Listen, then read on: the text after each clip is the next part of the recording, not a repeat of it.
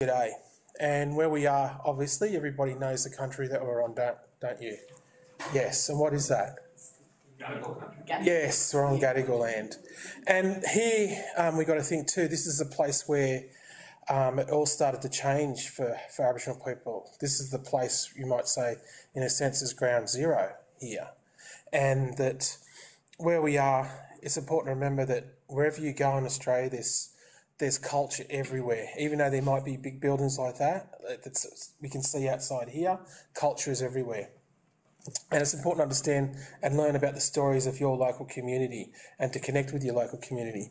Because if we're going to have from the heart, then we have to have heart-to-heart conversations, don't we? And honest conversations. We need truth-telling. And when you think about it, the times we live are very interesting times. We're going through a pandemic.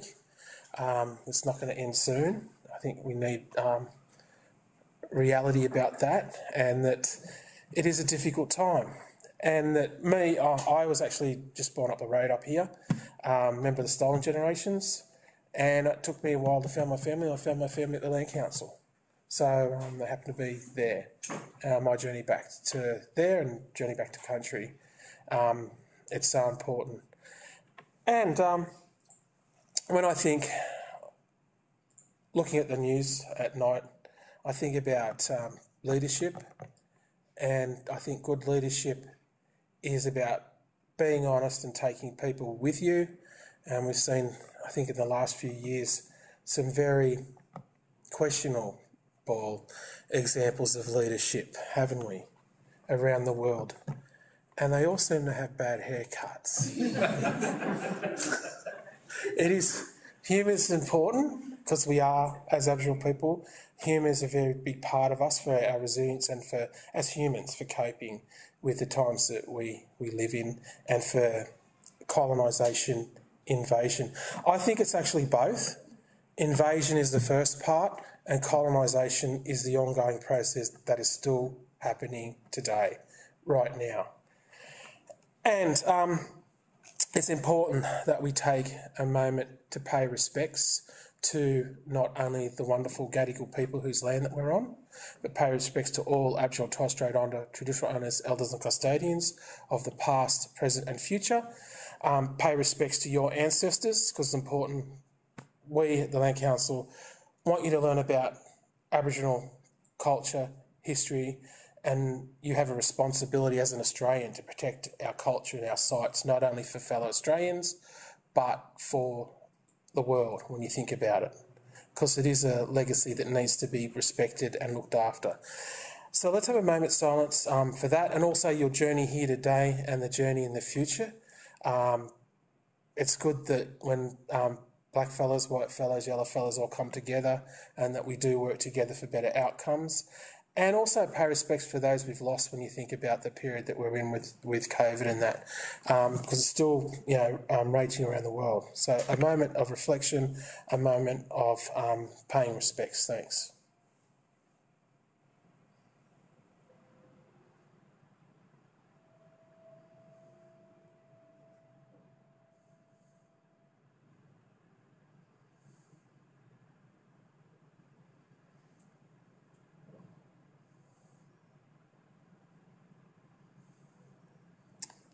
Water falls from heaven, lands on our Mother Earth. It finds its way to the rivers and to the ocean.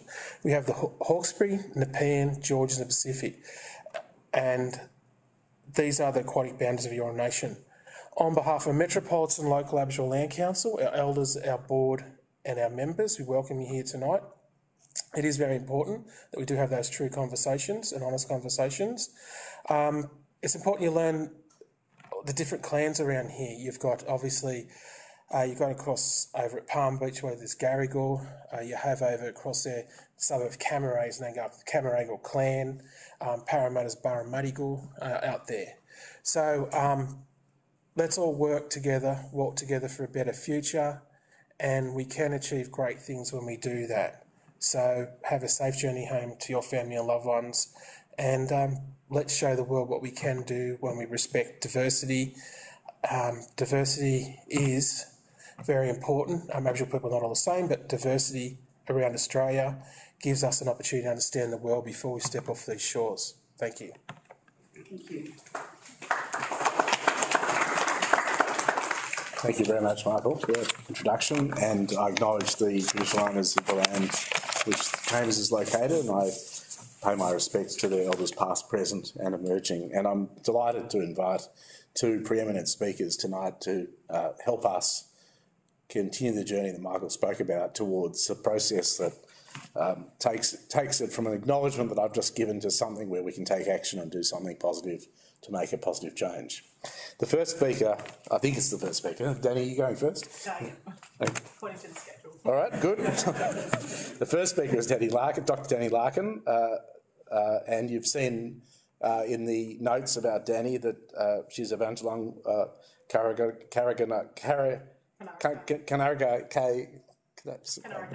to practice this woman from Grafton in New South Wales and a public lawyer and a representative of the Senior Dialogue Leadership Group for the Uluru Statement for the Heart. And the Uluru Statement from the Heart, you can't, of course, read it, but there's a reproduction of it, gives you an idea of the presentation of it and the important language in it. Dr. Larkin is also director of the Higher Degree Research and Indigenous Law Centre at UNSW, has practical experience there, and she lectures there. Following her presentation, and I won't come up and re-announce it, Ms. Teela Reid is a proud Wiradjuri and Walwyn woman, a lawyer and activist born and raised in Gulgandra in Western New South Wales. She's currently a defence lawyer based in Sydney. I think that's a criminal defence, or defence is in the Department of Defence. Yeah, no, that's the department. Unless they're in the cells of the Newtown police station. That's where there's a nice overlap.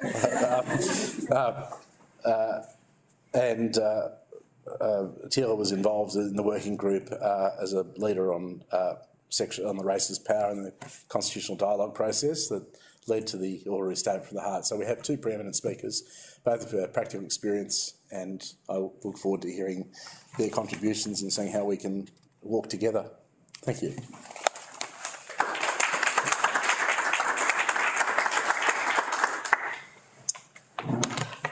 So good evening, everyone. My name's Dani Larkin and I'm a Bundjalung Kanarakan woman. This evening I want to talk about some of my research surrounding our theme topic for tonight's discussion on law and the Uluru Statement from the Heart. Much of my research, but even activism as an Aboriginal woman, public lawyer and academic, is focused on achieving political empowerment of my culture and my people. I view Indigenous citizenship and political participation as an offshoot of exercising self-determination rights by Indigenous colonised people. It's a way of not only communicating our wants, needs and aspirations, but also it's a political way of us exercising our sovereignty. And what we've experienced within Australia is a misinterpretation of self-determination rights by the Australian government. In fact, because of that misinterpretation, there have been significant limitations that have been placed upon the way in which we, as Indigenous people of Australia, choose to exercise and express our rights to self-determination politically.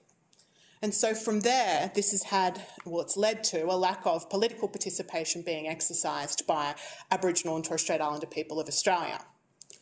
And what that's created is a system of governance, lawmaking and politics that's worked to maintain status quo, not Indigenous-led decision-making about Aboriginal and Torres Strait Islander people that is paternalistic and has minimal regard for the need to create a different system where legal and political pluralism can exist between both cultures.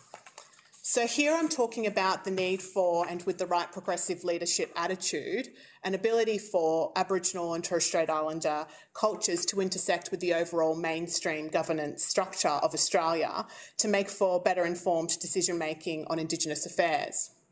And what it would also do is it would ensure that meaningful inclusion, consultation and regard is had by ministers in Parliament throughout everyday law-making policy and practices to ensure that Australia is really aligning itself with its constitutional values that are representative and democratic.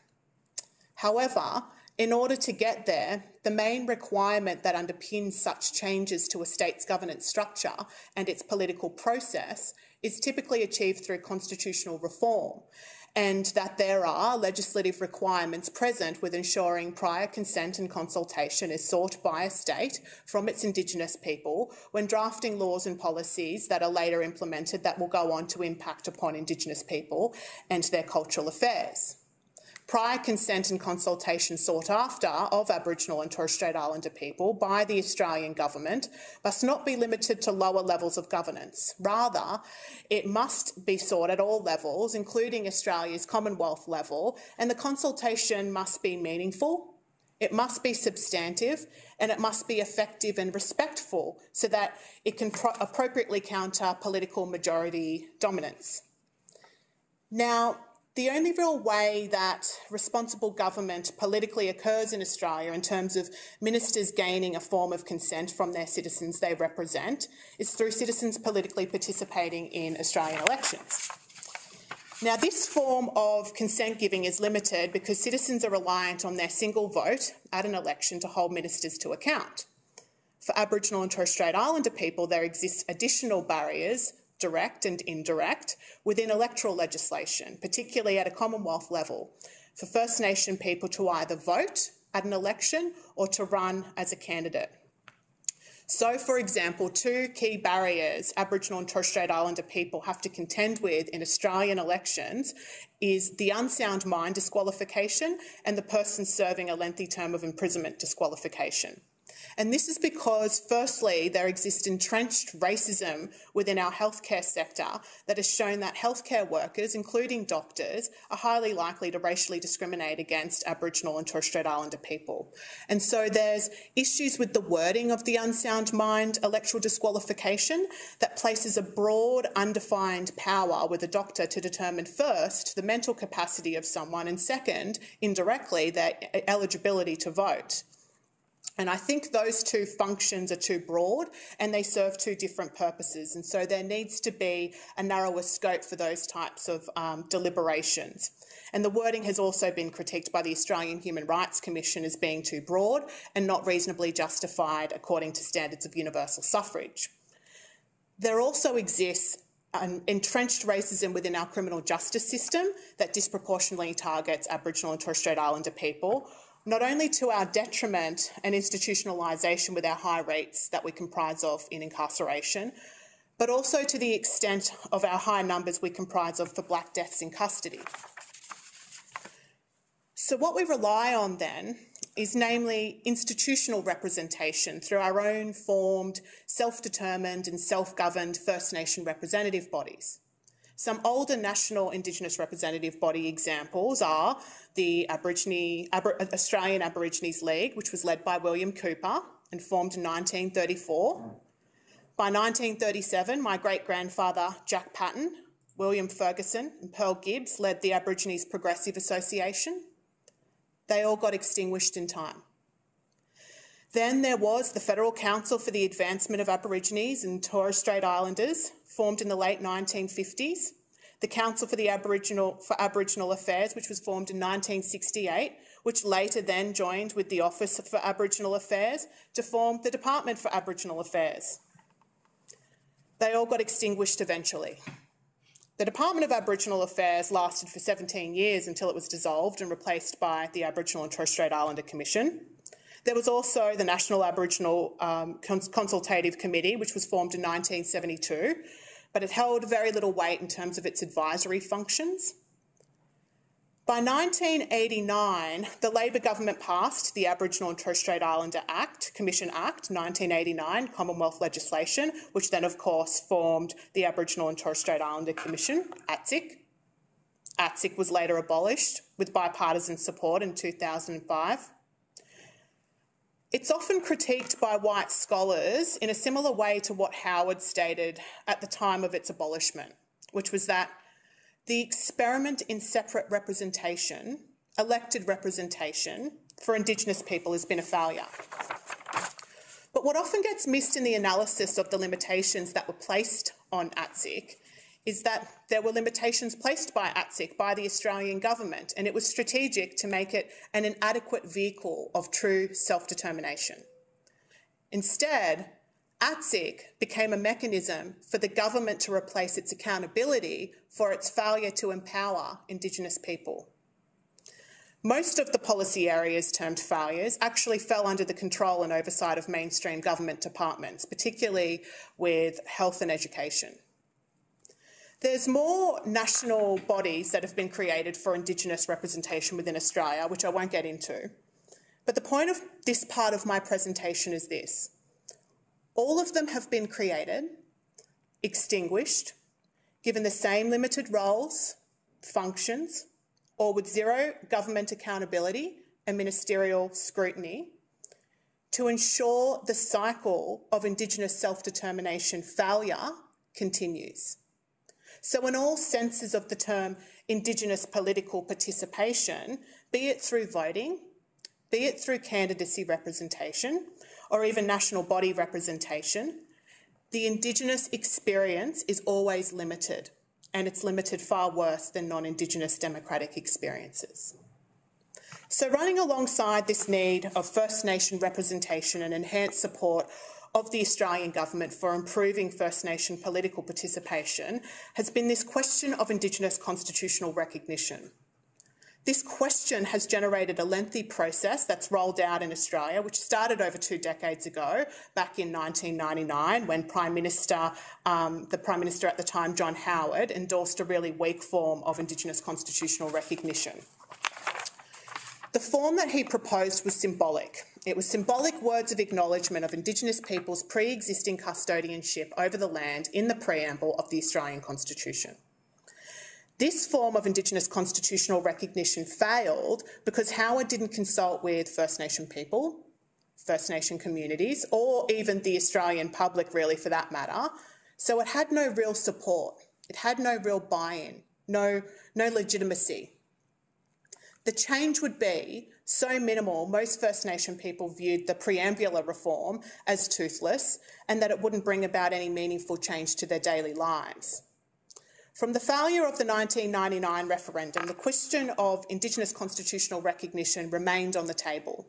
First Nations from there on took up Howard's opportunity for constitutional reform and sought for recognition that would bring about substantive structural reform to our lives and Australian law and policy making culture.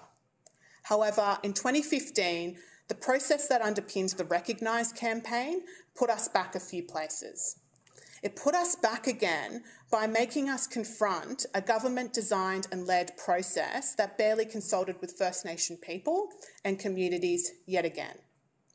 All of us mob lost faith, a lot of faith actually, and trust in the Australian government at that point. Nothing was even really designed and put on the table for people to consent to or deliberate over, and so it crashed and burned pretty quickly. The core of the issue there was that the process was really bad.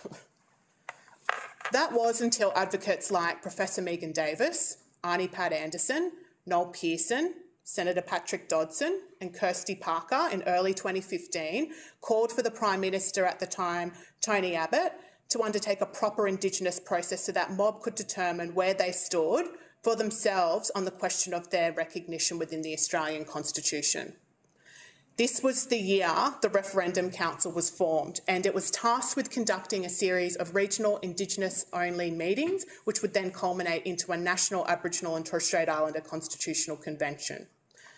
Those are the regional dialogues. The regional dialogues were held around the country between December 2016 and May 2017, and they considered several possibilities of constitutional amendments to recognise Aboriginal and Torres Strait Islander people in the Constitution. The process of consultation looked very different because it was Indigenous designed and led. Now, because of that, elders led the conversations and only a handful of constitutional pro bono lawyers were allowed to speak, and that was only when called upon by elders and only to explain complex technical constitutional reform issues in an easy to understand way. Mob were also empowered to speak in their traditional language and use translators to communicate what they were saying into English, and in some instances then translate that further into another Indigenous language so others from other different nations could contribute. This was the first time this has ever occurred in Australia, where we had traditional owners and community representatives from far and wide speaking firsthand in their language about what they wanted for their future and what they wanted for their descendants' futures in terms of this type of constitutional, structural, substantive reform. From those deliberations, a consensus emerged around the need for a single form of constitutional recognition, and that was a First Nations voice. Details of how this constitutional amendment was prioritised and what was rejected are all in the final report of the Referendum Council of 2017. But the priorities from each of the First Nation regional dialogues were reported to the First Nations Constitutional Convention at Uluru in 2017. This convention is the 13th dialogue. Now, at the convention, the delegates agreed to a set of 10 guiding principles, which were that any constitutional change, firstly, doesn't diminish Aboriginal sovereignty and Torres Strait Islander sovereignty. It involves substantive structural reform. It advances self-determination and the standards established under the United Nations Declaration on the Rights of Indigenous Peoples. It recognises the status and rights of First Nations. It tells the truth of history. It does not foreclose on future advancement. It does not waste the opportunity of reform. It provides a mechanism for First Nations agreement making. It has the support of First Nations, and it does not interfere with positive legal arrangements. Now, the outcome of this was, firstly, a statement of acknowledgement of the place of First Nations as the first peoples of Australia was rejected on the basis that it would predominantly be symbolic, minimalistic, and that could undermine claims of sovereignty and be inconsistent with truth-telling. So that would be a preambular reform, just a mere statement of acknowledgement within the preamble of the Australian Constitution. The second outcome was that an amendment to the race power, which I'm sure Teela will get into, given her experience with that. So section 51(26) of the Constitution was rejected, and that power allows the Commonwealth Parliament to make laws with respect to people of a particular race. But even though there was concern about this power being used to discriminate adversely against Aboriginal and Torres Strait Islander people, the proposed amendment to the race power would not necessarily prevent it. Removal of the word race from the race power was not also seen as substantive structural reform, and so it was rejected on the basis that it might waste the opportunity for reform. Plus, it might also jeopardise important Commonwealth legislation with respect to cultural heritage protection, land rights and native title. The third outcome was that the insertion of a new provision in the Constitution, so to prohibit racial discrimination, that was considered substantive structural reform, but given that it created a legal protection or shield, it was seen as less consistent with advancing self-determination and recognition of the unique status and rights of First Nations. So it was rejected on that basis. And another reason it was rejected was that it wouldn't explicitly provide a platform to advance treaty and truth-telling. The Constitutional Convention didn't agree on the detail of the amendment to enshrine a First Nations voice called for in the Uluru Statement. However, there was agreement to its core function. So this proposal, the Voice to Parliament proposal within the Uluru Statement, can be said to be consistent with the spirit of the Uluru Statement from the heart. And that's because it promotes all of the 10 guiding principles that I went through before. So, for example, it provides recognition of First Nations sovereignty through substantive structural reform that delivers self-determination for First Nations, through which they can pursue agreement-making, truth-telling or other reforms into the future. And so the dialogues called for a voice to Parliament to be constitutionally enshrined, sequenced as the first reform to occur, and that should take place, as per the Uluru Statement and the consensus that was reached and Uluru Mandate. Constitutional entrenchment of a First Nations body of this kind, a voice to Parliament, would protect it from legislative extinguishment from successive leadership if they so happen to have a different position or policy agenda to First Nation political empowerment and self-determination. The Voice to Parliament's agreed upon function per the mandate from the dialogues and the Uluru Statement is to provide advice to the Commonwealth Parliament on laws and policies that impact upon First Nation affairs. And we know that in the past, that institution of Parliament has made laws and policies that have been entirely to the detriment of First Nation interests, to the extent they've been used as a vehicle to dispossess First Nations and eradicate First Nation cultural identity entirely. And even now, we still see Commonwealth legislative powers being used that don't work to advance or protect First Nation rights, which clearly require First Nation input. Now, there are important reasons as to why the dialogue leadership sequenced a constitutionally enshrined voice first in the Uluru Statement. Establishing the voice first and constitutionally protecting it would provide First Nations with a body of resources that will benefit us mob when we need to negotiate treaties and their frameworks. Treaties will require resources, and it will require the best of the best silks necessary to equal out the bargaining power between First Nation communities and the Australian government. It's a very complex and important process. We're not talking about first contact treaties, we're talking about making modern treaties. And this is, in fact, where sovereignty can be limited for First Nation people if it's not done in the right way with the right power and the right resources. Treaties are agreements. There will be lots to compromise on. And already in Victoria, Senator Lydia Thorpe faces these challenges with her advocacy behind treaties. Only 3 people in the Victorian Parliament voted yes to acknowledge Aboriginal Victorian sovereignty in the Victorian legislative treaty-making framework, and the same again for acknowledging Victorian First Nation elders and how they should be recognised within that law as integral parts of the process. Now, this is just for a law to set out the process, and already it's being government-controlled and limited for Aboriginal Victorians. Those that push for treaty first in this way are actually advocating for limiting our options as First Nation people from the get-go, and that narrows our future because the structure remains unchanged. Those treaty first advocates are back on a legislative instrument introduced and supported by the race power within the Constitution that doesn't change and can't change the sovereign status of the Australian state or have an impact on the deep structural flaws in the relationship that can be abolished at the whim of government. Yet people still accept this treaty first argument, knowing these types of things outright, and yet to properly consider why the voice is first and what its function would be, and how that places us in a better position for treaty negotiations. The same will be the case for truth-telling processes. Through a voice, we will need to ensure truth-telling processes are self-determined and guided by First Nation people and communities. The voice establishes First Nation political legitimacy, which is going to be necessary to maintain First Nation control over how treaty and truth-telling legislative frameworks are created.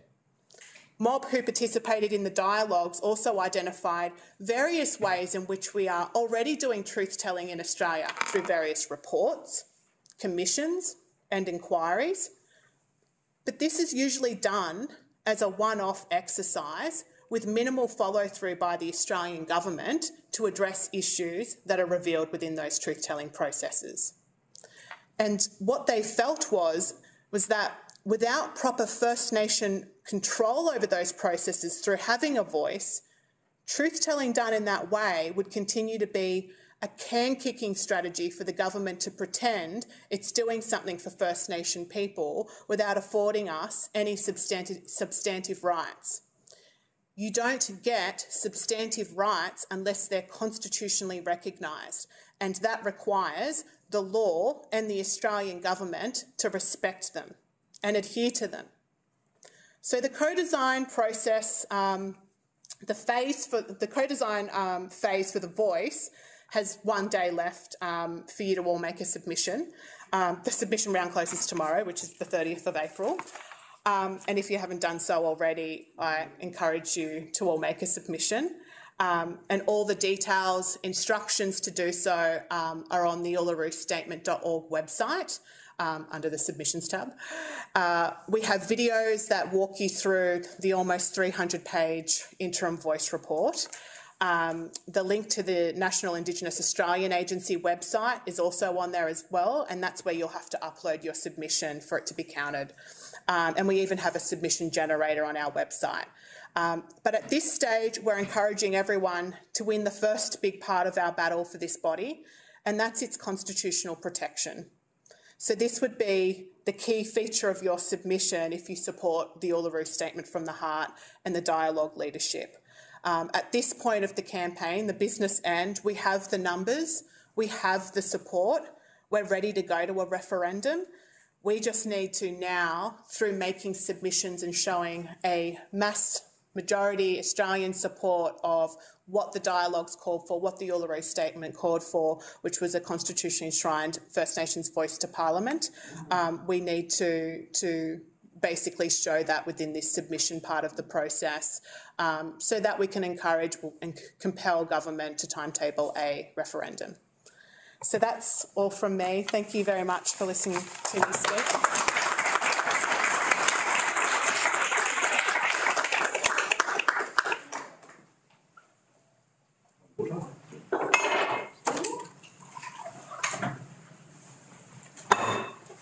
There's a shelf down there. Oh, thank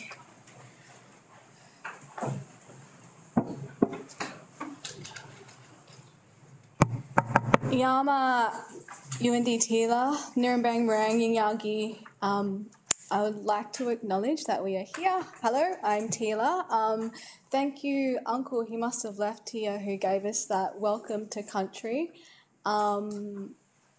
I must admit I've probably breached my own rule and those imposed upon me many times to be well prepared. And today, I must admit, I am very little prepared, but I do have a presentation I'm trying to get up here.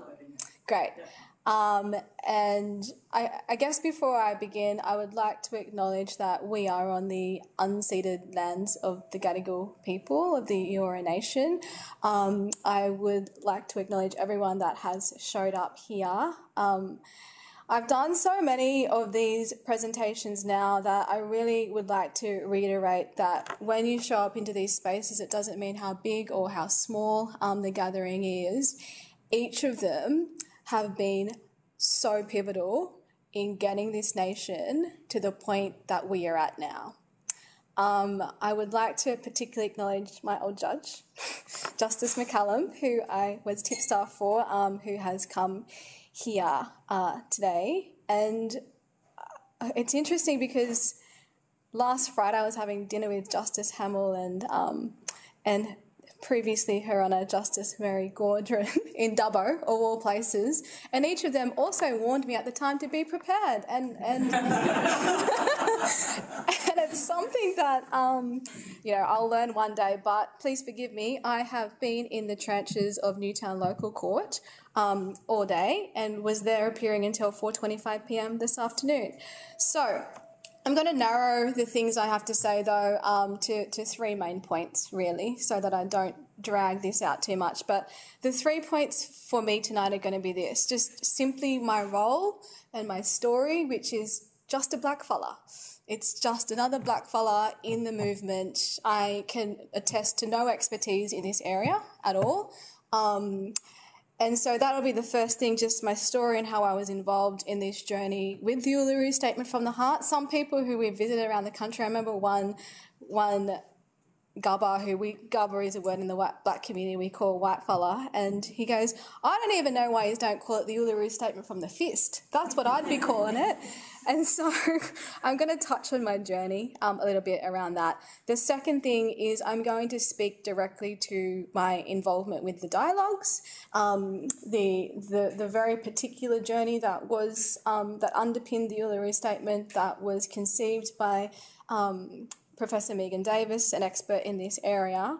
And then the third thing is, before I kind of let you all go, I'm just going to briefly outline the legal steps where we're at in trying to get this across the line, because it's not a matter of if, it absolutely is a matter of when, in relation to ensuring that the first step that the Uluru Statement calls for, which is enshrining a First Nations voice. We know we are close as activists and advocates on the ground, because even in light of the political dismissal over the last, someone reminded me recently, it's been now almost 5 years since that journey, since our elders and old people met at the heart of the nation, at the base of Uluru, and gifted that statement to you. That was the invitation to each of you sitting here now and every other Australian person to walk with us on this journey. So thank you all for showing up. I know how busy you are. But for me, as was mentioned earlier, I was born and raised in Gilgandra. I went home on the weekend and I was a little gathering with my nan and a few old people, and they're like, oh, tell everyone who you are and what you do. And I'm like, I'm just another black fella. And they're like, nah, not that. It's like, what are you doing in Sydney? None of them have no idea, which I love because, I can go home and it just doesn't matter if I pass, fail, or, show up to court or not. So, yeah, in terms of my story, I was born and raised in Gilgandra. A lot of my advocacy and activism has been instilled from me from a very early age. I recall very vividly, as knee-high to a grasshopper, being dragged off to many Lands Council meetings in my community, and that was the beginning of my land rights journey. Those lessons came, though, I guess, beyond formal education. It was my grandfather who really instilled that upon me. And it's been quite the little journey to become a lawyer, which is kind of just really the main part of where I have become involved with the Uluru Statement from the Heart, because I trust that many of you here have shown up and you have some history around, there are many other petitions in the past, but it was at law school where a lot of my thinking had been embedded within this idea, actually, of an Australian republic. So at law school, I had written a lot about sovereignty, what models I thought an Australian republic could look like, and that was at the peak of what some of you might remember as the Recognise campaign. It's like the big red R. And at that time, the activism in the black community was really rallying against that particular corporation, essentially, because it was a corporation to set up to push this campaign. And I must, this is my presentation. That is not for level 22. Again, my lack of preparation. But look, it does have some things in here that I just want to briefly take you all through, so you have a visual of not only the journey of the Uluru Statement, but the steps we really need to hone in on in terms of the importance of this legal reform, that we will get this nation across the line. Some of you might know Thomas. He is a fellow campaigner. Him and I did an event together, and this is the presentation. I should say I create all the material, and he just rocks up as a bush lawyer to ride on my coattails. Anyway, so we'll go to the next presentation. Next one, sorry. And so these are just probably some of the past petitions that each of you are aware of, or if not aware of. I mean, the thing is, the Uluru Statement has become such now a part of our national dialogue and conversations at the coffee table or the dinner table. People understand the Uluru Statement somewhat, generally. But many petitions happened in the past. Dani mentioned one early, which is the top right-hand corner, which is the Kirribilli Statement. I think actually that's probably more pivotal than the Uluru Statement in our nation's journey. That was issued in 2015 from a number of Aboriginal organisations and leaders who met at Kirribilli House and issued a statement. And if people were listening in 2015, we would have known then that the Uluru Statement was not a surprise at all, because this particular statement said we reject any symbolism. It's already rejected as of 2015. But it called upon a process to include First Nations peoples in this discussion and dialogue about, well, if we're rejecting the symbolism, what form and manner would a reform take, and what would be acceptable by First Nations peoples in moving and shifting the nation forward? So symbolism was rejected. Then we get to the Uluru Statement in 2017, where the substantive constitutional recognition, there's a line drawn in the red sand. There is absolutely a line drawn now that symbolism is a no-go zone, essentially. But, you know, we've got the Larkin petitions. Many of you would know the Barunga Statement, and this is the moment with Hawke shaking the hand of one of the leaders at Barunga with respect to, you know, this has kind of been such a pivotal image in terms of that promise of a treaty. The promise that this nation would eventually get to a treaty, and we know that each promise that the government has made has never come to pass. And that was one of the lessons that many elders had spoken about in the dialogues, was that we cannot issue any more of our hard work to be hung on the walls of Parliament down in leafy Canberra. It needs to go directly to the people. And that's what they did. They issued the Uluru Statement from the Heart directly to the people. And so, and that's Marcia Langdon up there, I think, yeah, with to the left in terms of the Larkin petition, and I'm not sure, I'm sorry, who the elder is next to her. But this is just kind of just to symbolise that this is, you know, one part of our nation's story. The next slide, which gets me to kind of my role in this, which is when we went out in, well, I shouldn't say we actually, because again, my role was very minor, but in terms of the constitutional dialogues, I was a working group leader on the head of power. So a lot of my writing, in particular around 2016, I had written a chapter in Marcia Langdon and Professor Megan Davis's book called It's Our Country, and that was kind of my one chapter that I'd written on the Republic model, which then kind of captured my invitation to be behind this process of the Uluru Statement. So at each dialogue, there were 5 models across the top debated by every elder in the room. And these are the sites down the left where they had been done across the community. And it involved a cross-section of the Aboriginal community, and it needed to involve these dialogues needed to involve a cross-section of the Aboriginal community to ensure that there was a cross-section of input. There is just absolutely no way we can continue this revolving door of consultation. The line is absolutely drawn now in terms of this was the mandate: 60% traditional owners, 20% Aboriginal leaders, I should say, and then 20% organisations. So it was a cross-section of the First Nations community come to the table in relation to these dialogues, and this is what they come up with. It was those discussions at the dialogues where, again, it was extremely clear that symbolism was rejected and they were moving more towards substantive constitutional recognition, and a voice to Parliament was what had ranked the highest among the groups. Yep. Canberra looks like it had problems. It did have problems because that's Ngunnawal country, and it was not on the original.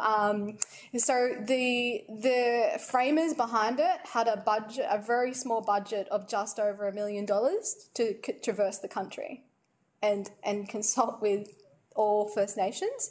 It was not originally on the site, but then it got added on, and there is. If you look at the referendum report, it's more fleshed out in there about the outcomes from there. But yes, it was added on in the end. And I must admit, I'm not sure what their ultimate resolution was in that group, but it will be in the referendum report. Anyone else with questions? All right, we'll go to the next slide, because this is the moment. This is the moment at Uluru, in which moments after Professor Megan Davis took to the podium and read the statement for the first time, this is a room, you can see, it looks quite joyous and happy, but in fact, if any of you have been in a group of blackfellas, of that many, it's not always harmonious, but it was a clear achievement in the sense that it was this consensus building moment that this nation now has to ride off this wave. We absolutely can't let any more elders pass from that room, because there have been some that have, without seeing this nation seriously change and reset its relationship with its First Nations. So there are many elders in that room, and other leaders of the community, but also when the dialogues happened around the country, this was quite similar to what they all look like. Like, we'd all go into a room, and then we would distribute into kind of different rooms in terms of discussing and debating the law, the civics of the changes. So that was a very pivotal experience for me, because I was still working for Justice Lucy McCallum at the time, and I don't even think I had my practicing certificate. I may have just had it, but I was a working group leader on the race power. And it was among many other activists and advocates who were decades beyond my experience. And I think managing that, those expectations and the debates in that room have been something that has shaped me for the rest of my experiences. And it'll be things I'll never forget, you know. So, for example, one of the things that was discussed around the race power in Section 5126, because I don't have to give you a lesson on that, you all know the outcome of that. But from the First Nations perspective, there are lots of debates around, well, there's no guarantee of the words we can change. There is no guarantee of how we can amend the race power or not. That was what effectively got amended in 1967. And while on the one hand it has been an achievement, there is no guarantee that the High Court at some point in time, if we proposed changes, that wouldn't be interpreted in a particular way that was not necessarily intended. So ultimately, on the race power, from my anecdotal experience, is that it was way too risky. It was way too risky for the mob to draft even, with the expertise of lawyers that were in the room, a kind of waterclad guarantee that it couldn't be interpreted negatively. But that is the moment. And that's something that continues to inspire me till this day, because I remember sitting at my desk at Legal Aid on the day when the news was popping up that it got leaked that the government had dismissed it, and I felt my heart sink. Not for myself, but having gone through the experiences and, you know, from my community to delivering the groups on the race power, to hear the Prime Minister of the country dismiss our hopes, it wasn't for me, it was for our old people who had fought so hard for those changes. So we'll go to the next slide. You don't need to know that, but if you've been following the Uluru Statement, it's been quite a journey through political dismissal after political dismissal. It honestly has been you guys showing up and having the conversations that has kept this a live political issue. So we'll go to the next slide. Oh, and this is, sorry to toot my own trumpet, but look, this is my friend actually, Justice Lucy McCallum's other tip staff. We had at the time, she liked a particular type. But I remember being in the police cells in Manly Local Court, and if any of you have lawyers who have been in the police cells of Manly Local Court, it is quite the trail down underground. And I popped up from the cells one day, and I had all these missed calls from Professor Megan Davis, and I'm thinking, oh my God, something is not going great, because if I've got all these calls from her, I'm in trouble, or I'm not in trouble, but something's going to happen. But essentially, the bottom line of my story is she's like, okay, tonight, you're going to go on Q&A. And I'm like, I can't. It's Justice Hamill's birthday party, and I've got dinner plans. And she's like, no, you're going, and then you're going on Q&A. Turns out I rock up to Q&A and ask Malcolm Turnbull a question in terms of his dismissal of the Uluru Statement, and this is the headlines the next day. And I'm not sure if the GIF works, but it's a GIF. If you can click it, it might or might not work. Oh. And this is just him trying to mansplain me.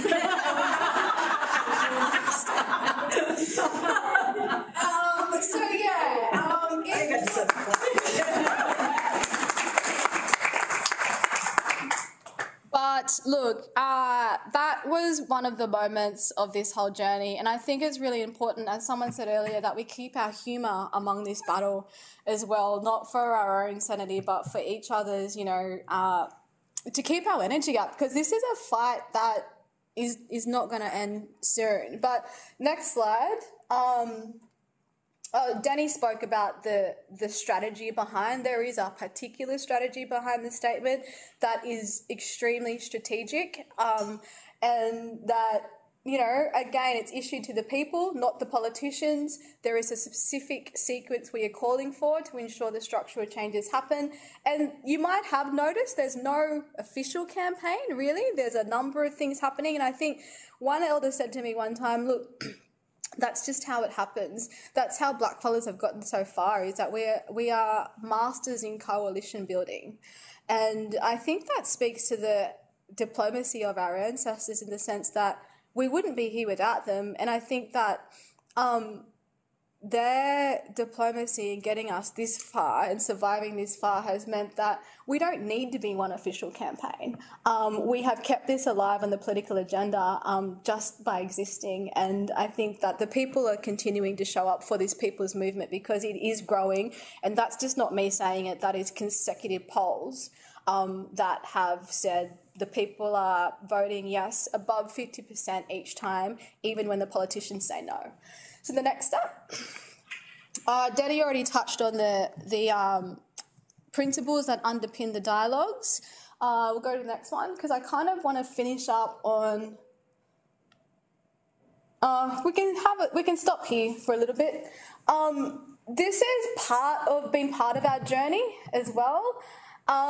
In terms of the statement, although it's retired now with Professor Davis, this is part of its journey around the country. This is the greatest photo, I think, of Arnie Pat Anderson holding that in the statement, the original statement, in a Coolaman, with, of course, we know the mega mines next to her. And it has been, as you can see, it's just one that continues to be embraced by the people.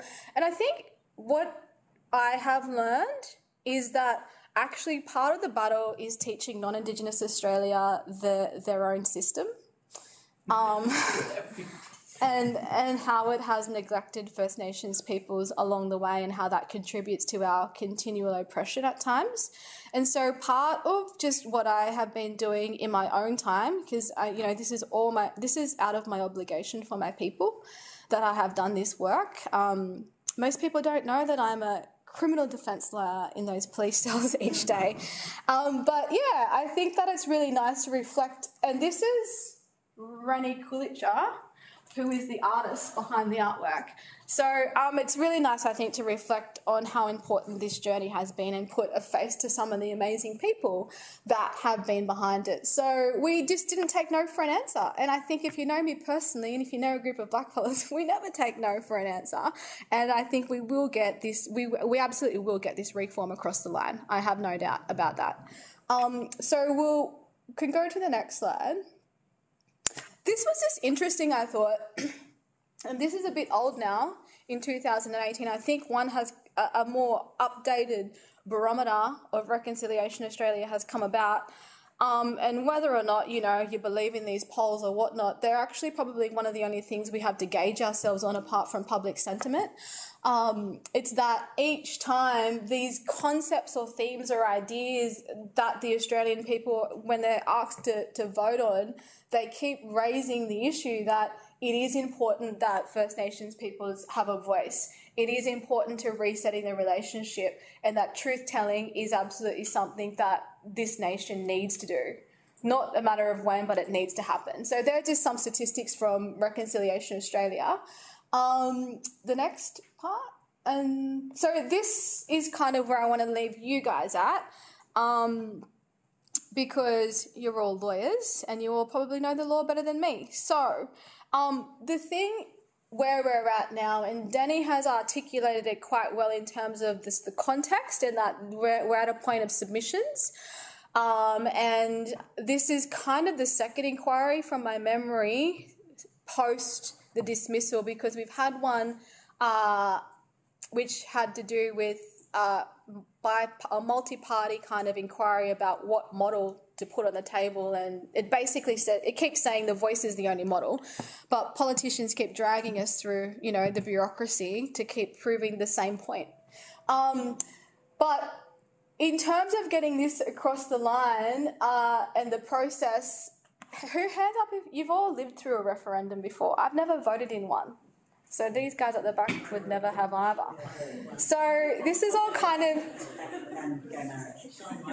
It's a plebiscite. Yeah. Republic one. So the ultimate aim, though, of this voice getting across the line is that we're kind of coming to a very big crossroads in terms of, as Dani said, there's this co-design happening.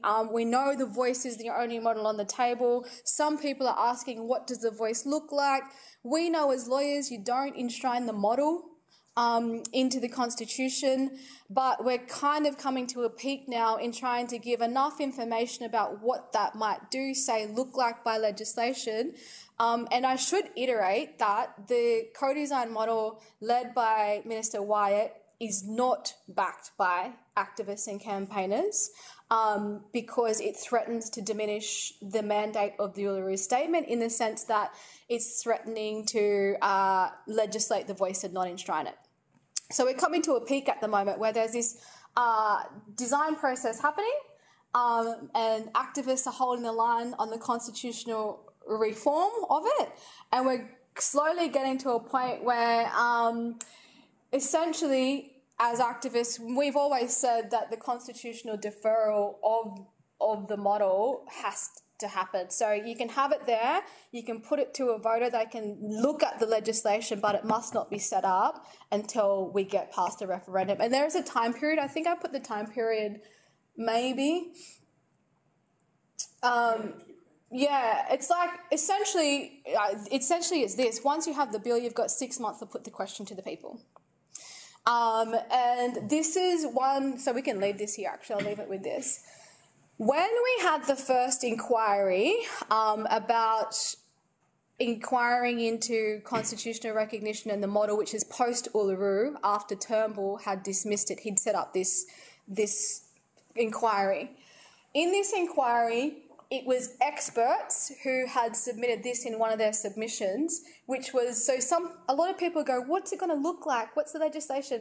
They had identified this as the words to be inserted, not the model, but the words to be inserted into the Constitution as Section 129.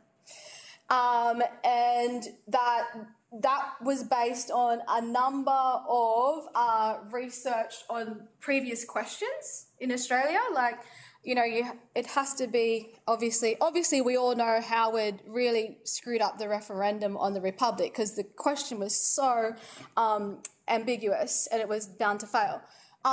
But this is what they are proposing we go to. So the work is being done, the work has been done, and it's led by experts on this. And the experts from UNSW Law, led by Professor Megan Davis, who have said and reiterated this is the way we enshrine it. Do your model, design the legislation, but let's get to that crossroads when we ensure that rather than setting it up, this is how we get the constitutional recognition across the line. The next one, does anyone have any questions on that? If you do, actually, I probably wouldn't know the answer.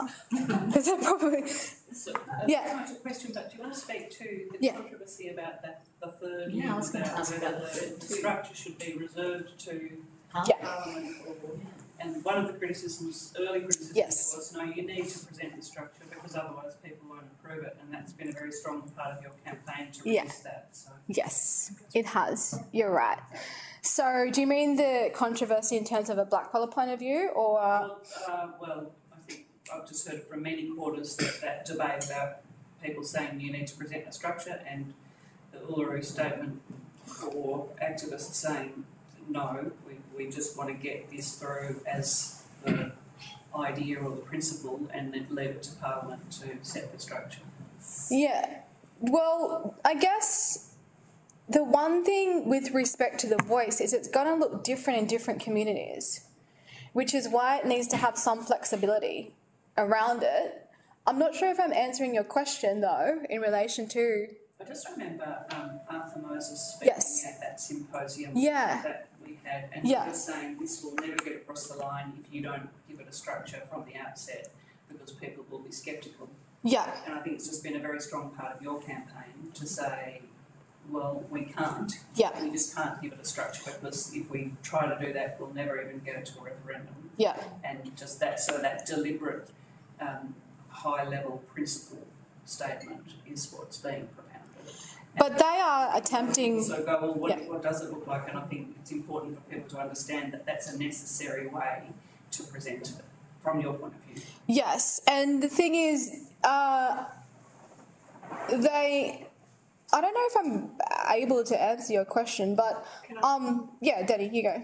So basically what you're talking about is the Joint Select Committee on Aboriginal and Torres Strait Islander Constitutional Recognition, which was chaired by Senator Patrick Dodson and Julia Leeser, and they came out with their final report of that Joint Select Committee in 2018, and recommendation 1 of that report, to which the interim voice report that was issued from Ken Wyatt and his 3 appointed advisory groups, it draws upon recommendation 1 of that Joint Select Committee report, where they say it's important to enter now into a co-design process of the voice.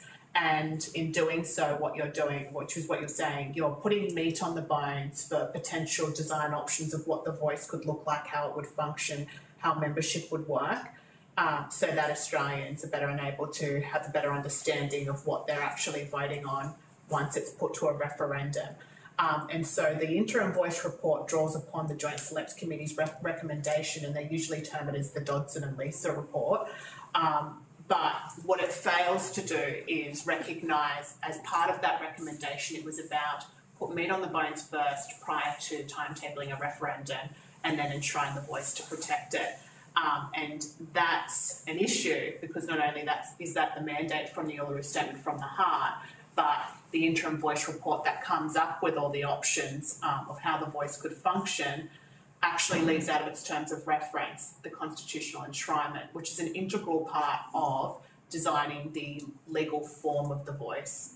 And so what you're seeing now is they've narrowed the scope for public debate and consent on this particular body, because you're unable to go to the extent of design of its entrenchment. But we've always made the concession there does need to be some detail. We've always had the concession that we've always had to concede the point that if we're going to get to a referendum, so in the papers you get as a yes/no vote, and we've also conceded that there's probably going to be a no case in Australia.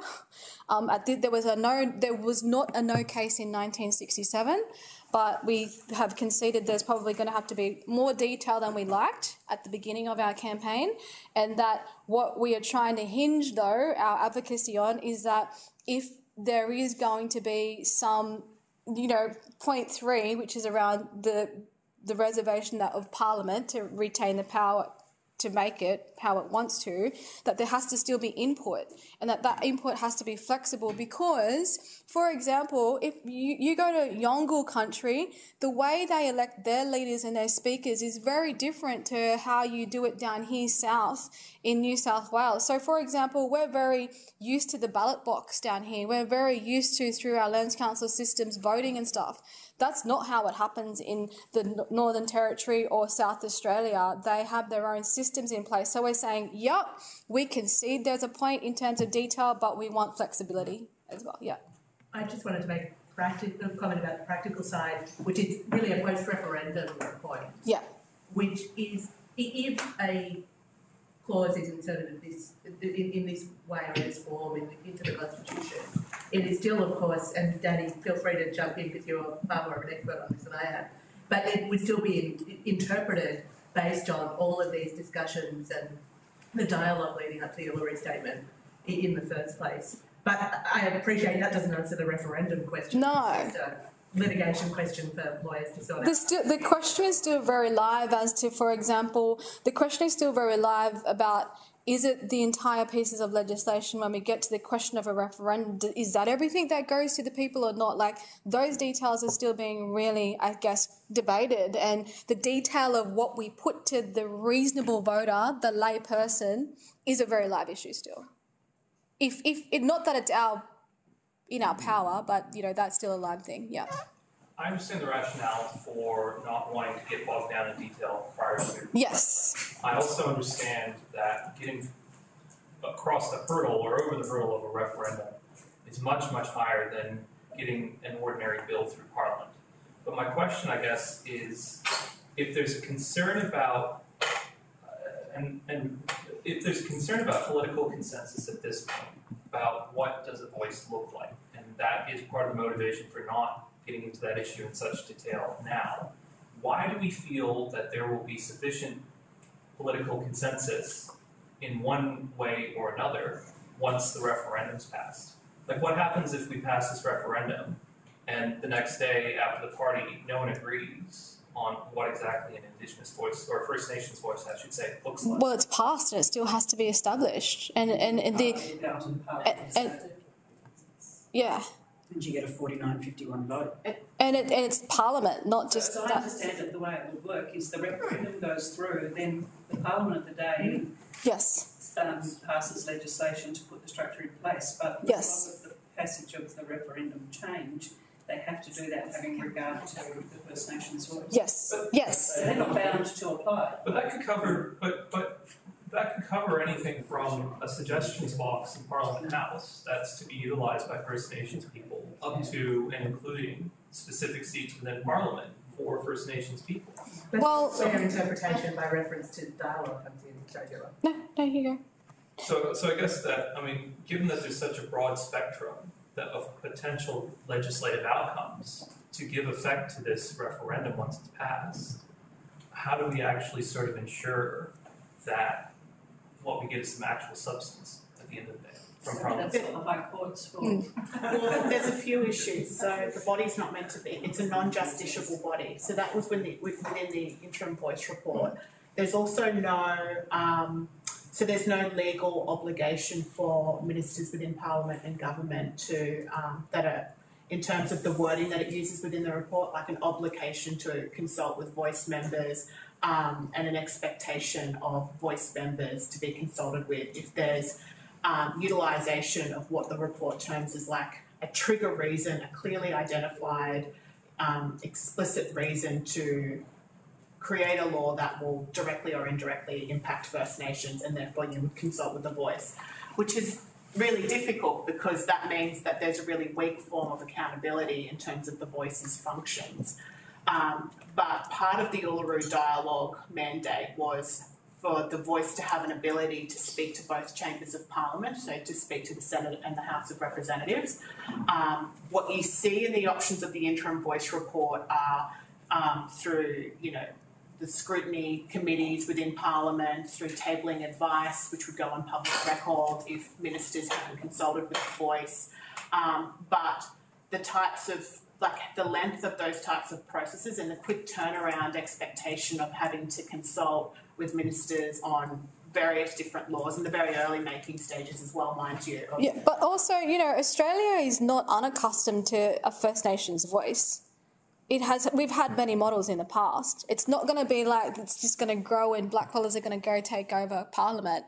I mean, we are extremely accustomed to the way in which First Nations execute their voice is in this democracy. The issue isn't that, it's not reasonable. The issue is that each time it gets loud, each time it gets powerful, it gets, struck off by government.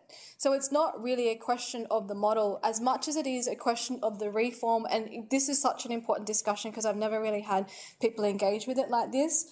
But as much as it is an important reform and legal question, this is a moral question for the country that we need to grapple with. And the fact that we have over 250 First Nations in this country and each of them have to have a voice. And whatever that looks like is not always up to the government. That's what I'm saying. It's going to look different in different nations. I mean, what's really interesting about your proposal is that the limitation is in the second provision. So you absolutely identify that all you want is a voice. Yes. You say it is views. You say you're not voting. You're not interfering with that. It is a view. Yep. That limitation then means that 3, and your decision not to have that much detail, 3 doesn't really matter that much. Like ultimately, the limitation that you want to assure the Australian community that it's saleable, which is we're not going to fundamentally change your democracy, we just want a voice within there to be able to take the guarantee that it's there. Really, 3, the detail of it, I must admit, sitting here, I go, well, what does it really matter? Like, and if it is just, you get to put something in a suggestion box, well, if that's as badly as it's implemented, you can take the next step. But, it seems to me that you have got a beautiful, great respect, a beautiful proposal, because how can, as you say, morally, how can it be wrong to say the First Nations people should be able to speak directly to Parliament? You're not saying you're going to change the vote. You're not saying you're going to. We just want to be heard, essentially. We just like to tell you a few things every now and again about us. Yeah. I think it's a beautifully designed proposal. It's also a part of shifting the political culture within Parliament as well, and that's the consciousness of ministers that are in charge of making laws and policies, particularly ones that impact upon First Nation affairs. And what you achieve through the referendum is, yes, not just certainty and stability of the voice and guaranteed protection, but you get public buy-in from going through that process of saying, I'm actually not just going to say I support this, I have to go to a ballot box and I have to vote yes on this. And so what it creates is its political legitimacy and standing, which, whilst it seems on the face of it, the accountability mechanisms, that I think it calls it transparency mechanisms within the report, are quite weak. What you get, though, is through that public buy-in and a successful referendum, greater standing and value and a shift in consciousness of political ministers within Parliament of taking into account this voice and its standing and its credibility. And that's something that doesn't necessarily get considered with all the different political debate that's going on and the scrutinisation of all the different options put forth of the voice in a sort of legal way. It's that also shifting of consciousness and political culture within Australia to better include and create space and voice for First Nation. I think the bigger point that I heard around the country from Mob is this: they want accountability in area of Indigenous affairs.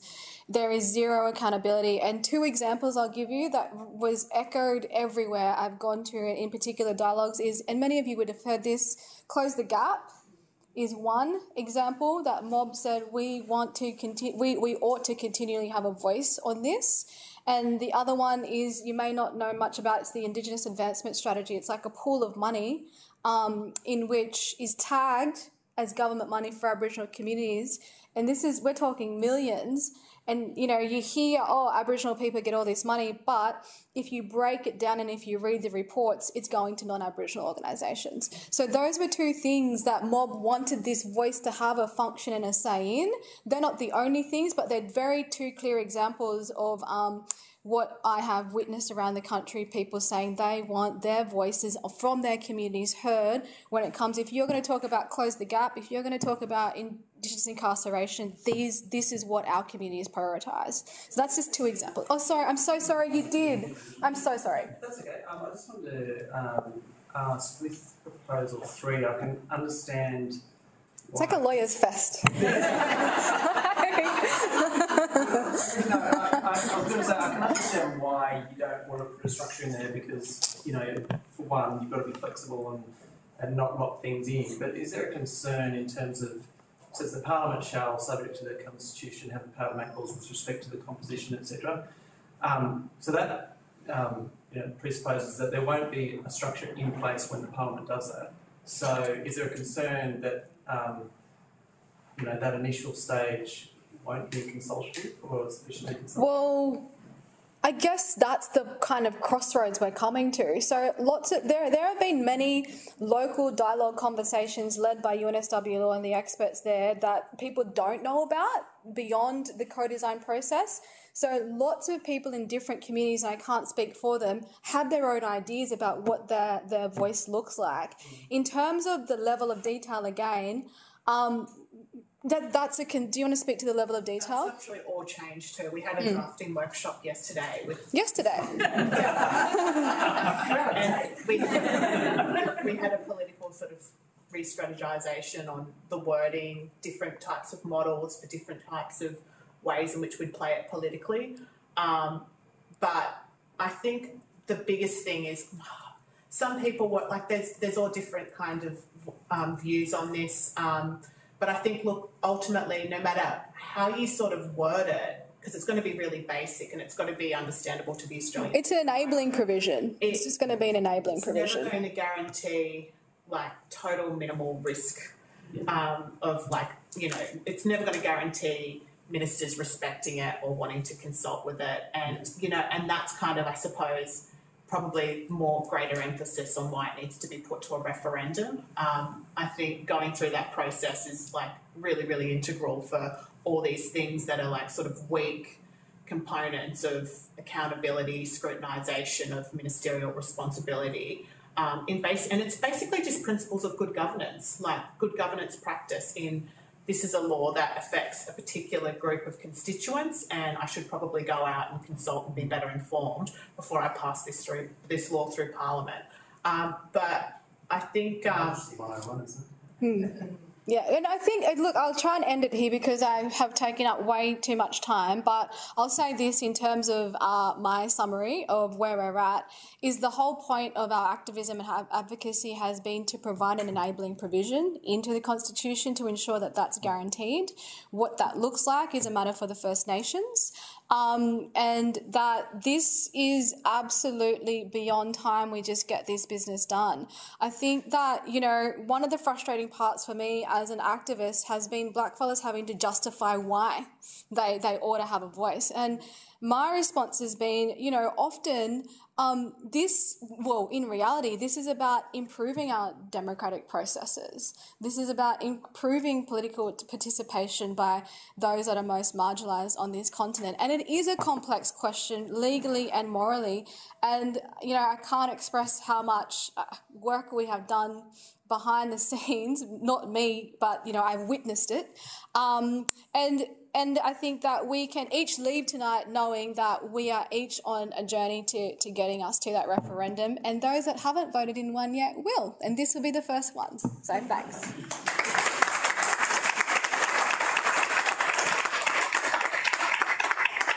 Everyone, my name's Janet McDonald. I'm a barrister here at Level 22. Unfortunately, Michael Green, the leader of our floor, had to depart because his mother is unwell. So he asked me to thank Dr. Dani Larkin and Teela Reid for their wonderful presentation here this evening. Can I say, sitting here listening to it, it just saddens me no end that you have to work this hard to ask to be heard. I well up, frankly, and I get angry, and I thank you so much for your patience, but particularly with a group of lawyers.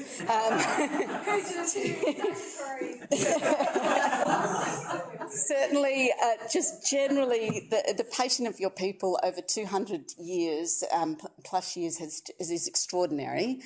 So I wish you and all of us the best in this journey. So thank you very, very much indeed for coming and speaking to us here tonight. I think we have some flowers to present to you. Thank you so much, Betty. Get the other one. I'm all busy. Thank you.